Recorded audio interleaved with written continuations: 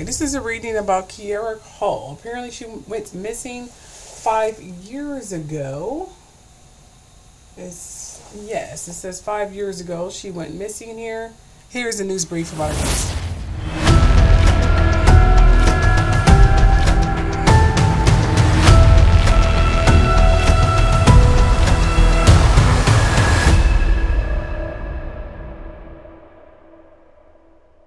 We just want Kierra home. It's both mystery and a tragedy. I don't want to feel the worst. A young girl in her 20s has everything to live for. She go right there. Video footage shows that she was walking toward and past her car. I kept looking at the video all that night. This may hold a clue to what happened to her.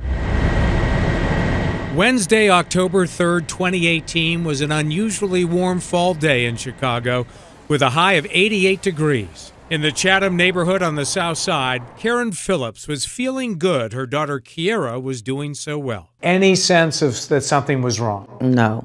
She was the star. She was the bright spot in this family. Regina Waldrop, a veteran reporter for NBC5, was about to cover a story that would stay with her for years to come and bring back terrible memories of her own. I was 11 years old, and I just remember how frantic my parents were. Waldrop, now the mother of a young daughter herself, would soon develop a bond with Karen Phillips. I connected with her immediately. She looked in my eyes and she said, "Regina, I haven't been sleeping. I don't want to eat. I don't want to close my eyes. I just want my daughter to come home." Her daughter, Kierra Coles, was the fourth of Karen Phillips' 5 kids, each name beginning with the letter K. Kim, Keisha, Kendrick, and Kienna. But Kierra always seemed to run the show. In charge of the other kids in your family? Yeah. With her trying to always be in charge of everybody else's situation. Karen describes her daughter as extremely driven, working 2 jobs, driving for Lyft and sorting mail for the post office part-time, trying hard to become a full-time postal employee. She worked like 3 years temporarily at the post office. She kept saying, "I'm gonna go back every year till they hire me." At age 26, Kierra had a checklist of things she wanted to accomplish. Like, I'm gonna save up, I'm gonna get me an apartment. She did that. I'm gonna get me a reliable car. She did that. She was in love with a man she'd been dating for 6 years. Did you think he was good for her? Yeah. He had manners, just speaking and never raised his voice in my house. And Karen says they were now 12 weeks pregnant with a baby Kierra couldn't wait to raise. We was all excited for her to have a child. She was just so happy. She showed off her ultrasound picture. No word on whether it was a boy or girl. You were close? Yes. Talked every day? Every day. But on Wednesday, October 3rd, her phone didn't ring, and Karen's calls went unanswered starting at 8 a.m. I knew it was something wrong when her phone kept going to voicemail. She's an adult in her 20s. Is it possible she just went off on her own? No. We was too close for her to just run off. She says Kierra seemed happy and excited about the baby when they last spoke the night before, Tuesday around 7 p.m. She was just saying that she wasn't going to work too hard because she don't want to endanger the baby, like have a miscarriage. Kierra had also been careful because she suffered from asthma, which she kept in check with an inhaler. Kierra was off work that day and said she planned to buy groceries. What if she collapsed carrying the bags inside? Could you see in the window? No, you couldn't see in the window. Karen rushed to Kierra's place and banged on the door. Could you hear anything inside? Only the TV. The TV was on, but nobody answered. Now very worried, she called Kierra's boyfriend to bring a key. She said he told her he didn't have one and had not seen Kierra all day, but would come over right away. She also called 911. When police arrived, they took the hinges off the door and went inside. It was just empty. Any sign of a struggle? No. Anything out of place? No. Just a TV left on, the groceries she purchased put away.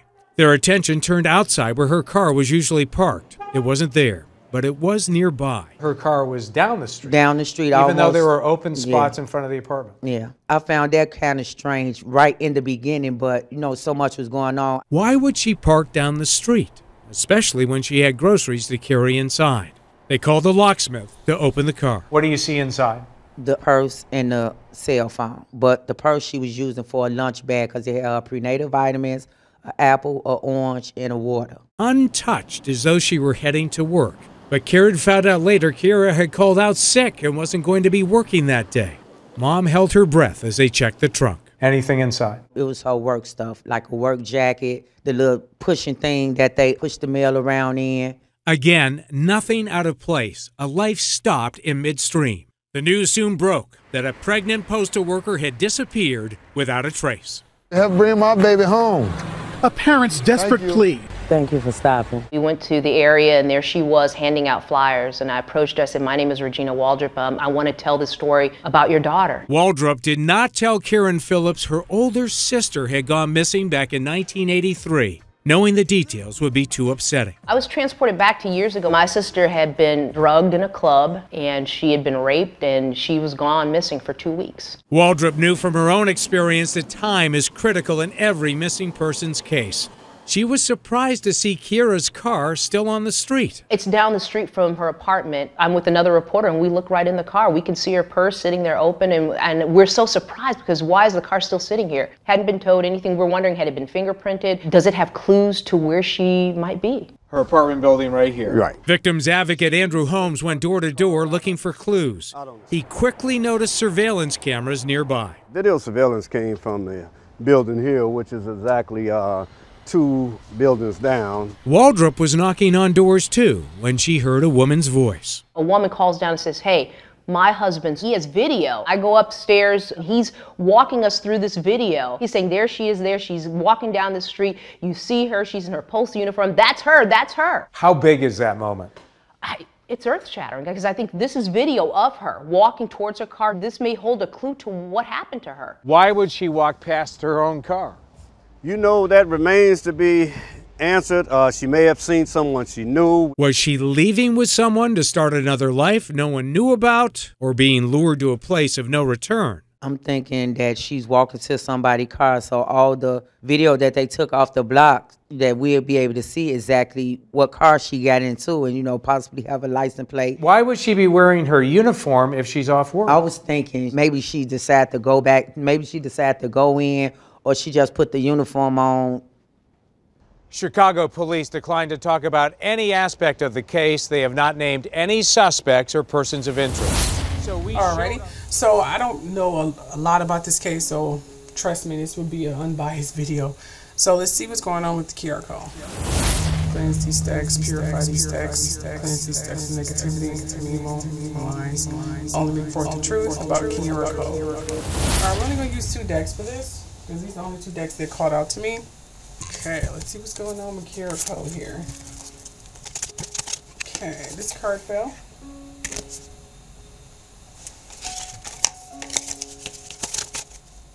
This card came out. That's an interesting card to get about Kierra code. I like these. This card wants to come out here.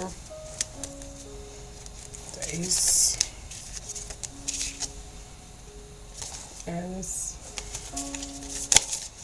Oop, okay. And this. Okay, that's all I'm getting. Alright. Okay, so we have the Page of Pentacles. You can see here the Page of Pentacles. And as you know, the Page of Pentacles is basically saying, well, apparently, you know, she was looking for a new job. So I don't know if she was looking for or trying or waiting for a job or something, whatever the case may be, but it looks like she was definitely being considered for it. She was definitely being considered for this new job here. Like she was working toward a new job or something. So that's a good thing. So like that was definitely in her future. Like that was definitely going to come into present. And then we have the 3 of Cups here. You see that, 3 of Cups. And the 3 of Cups is telling me some friendship, some celebration. She's celebrating for something. So, interesting. So we have celebration and friends that was happening around her death. I don't know why that's coming in these cards here. Ace of Wands here, which confirms the new job. Like she was getting this new job. She was getting some inspiration or something like that. So I don't know if she was working toward a job or something, but whatever it is, it looked like it was definitely being considered. And then we have the 4 of Wands here. As you can see, girls are partying. They're having fun. So there's definitely some celebrations, some family celebrations or something surrounding her death. And it's significant because it's being popped up in this deck, which means that they may have something to do with her death. So then we have the High Priestess. The High Priestess here. And don't be alarmed by the High Priestess card. It's not a, oh my gosh, the High Priestess. It just means secrets. Someone has secrets. Someone has mystery. So someone is lying. Someone in her circle of friends is lying about what happened to her, which means we have another fake issue here. So there was a celebration. I'm seeing that she was preparing for a party. She went to a party or something. And I don't know if she's celebrating a promotion or she was celebrating something, but she was celebrating something. Some news or something. And she went to a party. So some friends of hers, I'm not sure who her friends are, they know what happened to her. Okay, let's see what this deck say. Okay, I just popped out here. So we got someone of high honor here. Okay. Oop. Okay, we have someone bad health. Okay. Just someone to shuffle. We got the journey card.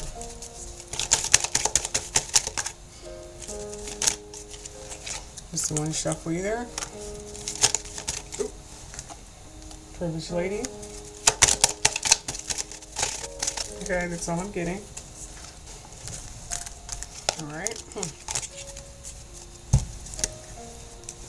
Okay, so we have the High Honor card, which means someone with some accolades, someone with some titles or something like that. This could be government, this could be a battle, this could be someone who is really fighting to keep this thing under wraps here. So I know she has a friend that has a really high position or something like that I'm getting here. That has some really high accolades. We have some bad health here, so who's ever was in that circle is definitely going to start falling ill.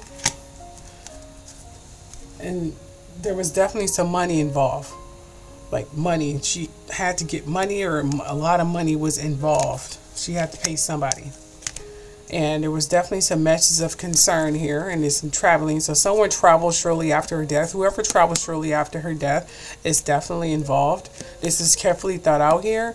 And there's a privileged lady, there's someone who was entitled, someone who felt like they needed to have this done, and they needed this. They felt entitled for whatever she had to give them. Like she owed them money or something, and she needed to pay them for something. I'm getting a woman in a really high position or something. You know, and she was saying that she needed money for something. For whatever case may be. And I'm getting Kierra trusted her or something, because she seemed like a woman with some high stature, like she had a high position or something. And she helped cover this up. But this was all for money. She was a con artist. This is about money. And they've done this several times. Who's ever also involved in this, they're going to fall ill here. And they travel. I'm getting they travel from place to place or state to state or something like that. And they con people out of money. So whoever did this was a con artist, and they did it for money. It looked like they've been doing it for a very long time. It looked like a female is definitely the head person, and whoever the guy is, he's going to start falling ill and getting sick, and this is all about money. I don't know if she was trying to pay someone to do something, or she owed someone or someone promised her. I believe the cops need to look at her finances and figure out who she was paying, her text messages or something, because I'm getting it has something to do with money. Has something to do with money and someone who was scamming her for something. That's what I'm getting here. Someone who was trying to scam her. I'm getting a woman. It's like a con game. It's a man and a woman. They pulling some kind of con game. You know? And this person was pretending to be her friend, but they weren't her friend. They were just waiting for the opportune time to take her money and then kill her. And that's what I'm getting here. Yeah, this is about money. I'm getting they might find her body soon. If they haven't found it, they're going to find her body soon. We're getting water. Yeah, I'm getting water. Beach. Something like that. But that's all I'm getting here. The vision is getting really blurry. But I hope this helps. Good luck. If you have any information about Ms. Cole here, the information is below or on the screen there. Good luck on the search, and thanks for staying throughout the duration of this video.